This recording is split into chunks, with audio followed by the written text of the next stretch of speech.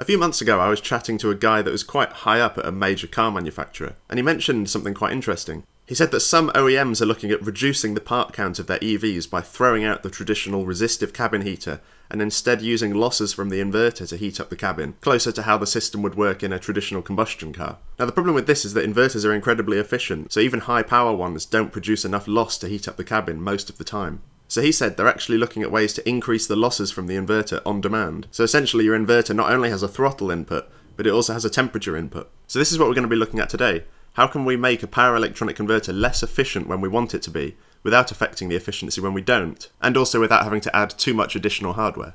To make things a bit easier, I'm going to be using a buck converter instead of an inverter, as it was quicker and cheaper to make for this video, and it makes measuring the output power a lot easier.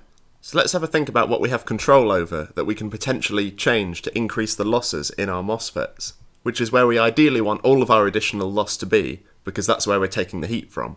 Well, first off, we of course control our MOSFET from the gate.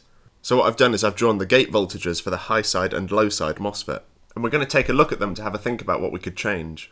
And the first thing we can potentially change is the amplitude, so that's the gate source voltage when we want the MOSFETs to be on. Typically this might be around 10 volts, but if we reduce it to say 5 volts, then we should get an increase in the on resistance of the MOSFET, which will give us more conduction loss. The problem with adjusting the amplitude is that it requires a variable supply voltage to the gate driver circuit, which typically you wouldn't have, so it would likely require some hardware changes. The next thing we could potentially change is the steepness of this slope, which is determined by the gate resistance, or RG. A stronger gate resistor, so that's a smaller value, will turn the MOSFET on and off faster, whereas a larger value will take a longer time to discharge the gate source capacitance. A gentle slope here represents more switching losses because we're spending more time between on and off, and in this middle state, the MOSFET has to dissipate quite a lot of power. Again, this may be a little more challenging to implement because the gate resistor is obviously a component, you can't just go in and change it. But some modern gate drivers do have a feature where they actually have two outputs, so you can have two separate gate resistors, and that means you can actually have the choice of 3 different gate resistances, because the 2 of these are connected to the gate, so you can either use just the first one, just the second one, or both, which would essentially just give you 3 different levels of switching loss that you can choose from. And then if you want finer control, you could almost do some kind of gate resistor modulation where, say the losses that you want are in between what you'd get from the weak resistor and the strong resistor. You switch between which output you're using at maybe 1/10 of your switching frequency, something like that. But overall, varying the gate resistance definitely isn't the easiest option. So what else can we change? Well, we now know that every single transition between on and off for both MOSFETs has some loss associated with it, the switching energy. So for each MOSFET we'll have the turn off loss and the turn on loss once per period. And if we were switching at say 1 kHz, then we would get that every 1 millisecond. But if we want more loss, why not switch faster? Then we get these switching losses more often, meaning that the overall switching loss in terms of power will be higher. And this is something that's really easy to change in the code that's running on the controller for the inverter, or in this case buck converter. The final thing we're going to have a look at potentially fiddling with is what's called the dead time, which is a delay that is added between turning off one MOSFET and turning on the other MOSFET to make sure that they're not both on at the same time, which would result in something called shoot-through, which is essentially short-circuiting your power supply very briefly. In theory, if we can reduce this dead time very carefully, we can get a controlled amount of shoot-through, which will give us quite significant losses.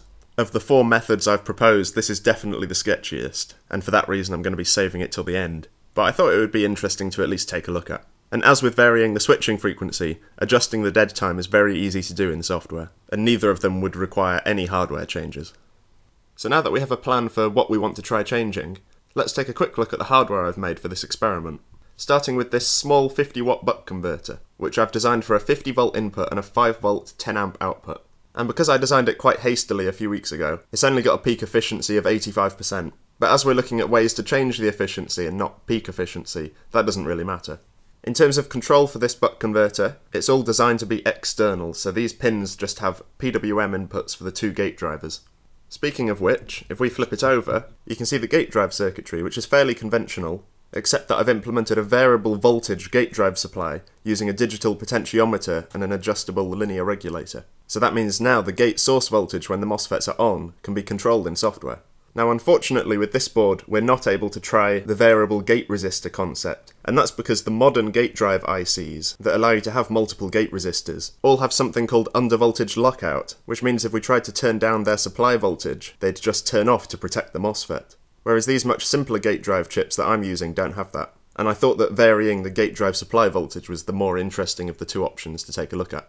Now to calculate efficiency, we obviously need to measure the input power and the output power. And for that I've made these little plug-and-play power monitor modules. These make use of the really nice INA237 power monitor chip from Texas Instruments, which basically just needs a small shunt resistor to measure the current, it can measure the voltage directly, and internally it will calculate the power. Really useful. And as you can probably see, these boards just simply bolt straight onto my buck converter at the input and output. And finally for the controller I'm just using this dev board thing I made with a microchip ARM microcontroller. This experiment wouldn't have been possible without the low prices and rapid turnaround that JLCPCB can offer, the sponsor of today's video. They had absolutely no problems with producing the 4-layer 2-ounce board that I've used for the buck converter, or with the assembly of 5 of these power monitor modules. Both were at my door within a week of placing the order, which is very impressive. The quality of their in-house PCBA assembly is absolutely brilliant, and they have over 560,000 components in stock, so you won't be looking for long to find exactly what you need. Prices start with a setup fee as little as £8, with an additional per joint fee of just over a tenth of a penny. JLCPCB are also currently offering special discounts and gifts to celebrate Engineers Day, so make sure to check that out down below. So, if you're tired of soldering and you want your next project to arrive already assembled, check out the link in the video description to JLCPCB. So here's the full setup. We've got the buck converter here, with the MOSFETs on this big heatsink to make sure they don't overheat, even with all our extra losses. Then we've got a pair of the power monitor boards, one on the input and one on the output. I'm yet to acquire an electronic load, so I got this big 0.5 ohm resistor to draw the 10 amps at 5 volts that we want. And then all the jumper wires connect the 3 boards to my main controller, which not only uses the power measurements for the efficiency, but also the output voltage measurement for the regulation. And if we take a look at the display of my power supply, we can see it's actually on right now. 50 volts going in, a bit more than 1 amp, so that's about 55 watts, which we could use to calculate the efficiency. But why mess around doing that when we can just get the code to do it for us? Here you can see live readouts of power in, power out, losses, efficiency, and the output voltage, so we can make sure it's regulating properly. This is the beauty of those Texas Instruments power monitor chips. They're really nice. And having these live readouts obviously makes it very easy for us to see how much we've increased our losses by changing the various parameters we're going to be fiddling with. And as you can see, I'm currently running the converter at its best case efficiency of a bit over 85%. Right, so I've now spent a few hours testing this at various different operating conditions. Let's take a look at the results. Starting with the gate drive voltage, which as you can see, has quite an interesting effect on the efficiency. We're going to start off by ignoring this weird bit on the left. I'll come back to that later. You can see how, as expected, decreasing the gate drive voltage increases our losses because it's increasing the on resistance of the MOSFETs. And you can also see that the losses start to shoot up around 3.6 volts, which is where, as we can see in the datasheet, these MOSFETs will start to saturate at the current that we're running them at. And the saturation of the MOSFETs is the main reason that the efficiency drops off from about 73% to 56% within about 300 millivolts of gate drive. And I wasn't able to run with it any lower than this, because no matter how much I fiddled with the tuning of my PI controller, it just wasn't able to compensate for the saturation of the MOSFETs. I think if you were going to implement this in some kind of converter, you wouldn't want to run it this low, this close to the threshold, because MOSFET to MOSFET variance of threshold might mean that one MOSFET in your inverter is operating as you'd like with a high RDS on, while another MOSFET driven at the same voltage might be saturating. But we are still able to get a decent bump in losses from this, going from about 9 watts at optimal gate drive voltage, up to maybe 15 watts, still at a safe-ish gate drive voltage. And now let's take a look at what on earth is going on over here. And what's happening is entirely down to my choice of gate driver.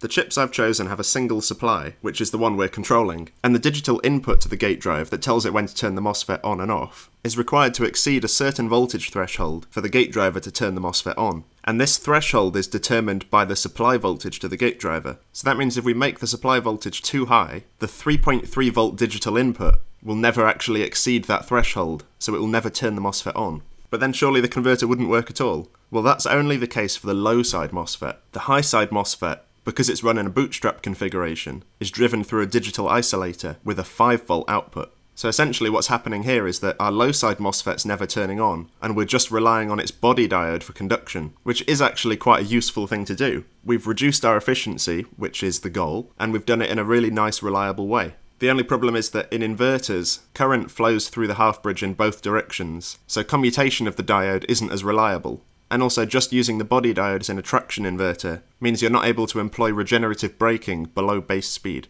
Anyway, that's starting to get a bit too motory for this video. So the next thing we can try is increasing the switching frequency, which gives a very pretty plot. We can see that there's an optimal point where our efficiency is highest. Reducing or increasing the switching frequency from there brings down our efficiency and increases our losses. The effects that cause these increases in losses are quite different, and we'll start by looking at the simpler one, which is at higher frequencies. And I'm happy to see that this line is almost perfectly straight, because that backs up the theory. Just like I said before, the more frequently we switch, the more times we will be dissipating the switching energy, so it makes sense that it's perfectly linear. And compared to the gate drive voltage, this is a much nicer and more effective way to increase our losses. We're starting off with an optimal loss of about 10 watts, and we can quite easily take it past 20 watts, so more than double. And because of this lovely continuous gradient, it means implementing a controller for this would be very simple. And unlike the gate drive voltage, there's no risk of a small amount of error in the controller resulting in massive increase in loss.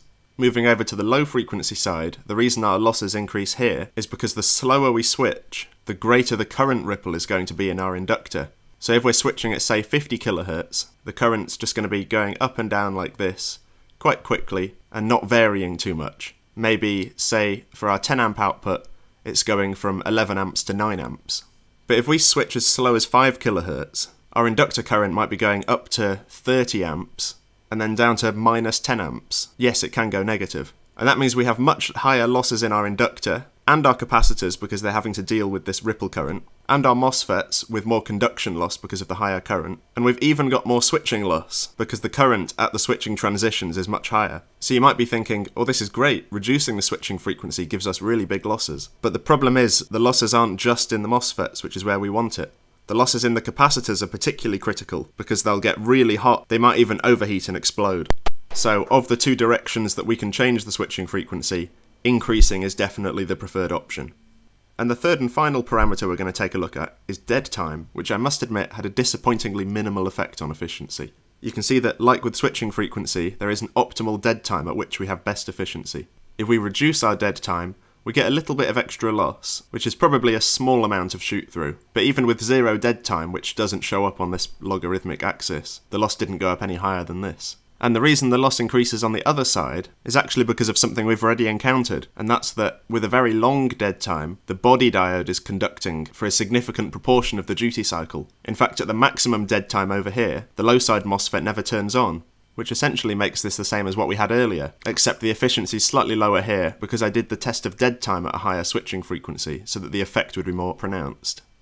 So my conclusion for adjusting dead time is don't. It doesn't really achieve anything, and it's really not worth the risk of major shoot through if that was to happen.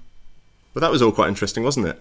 I did spend quite a while trying to run high switching frequency and low gate drive supply voltage, but my simple PI controller was really struggling to keep a stable output voltage, and I'm not an expert in control, I'm afraid. And on that terrible disappointment, it's time to end. Thank you very much for watching, and good night.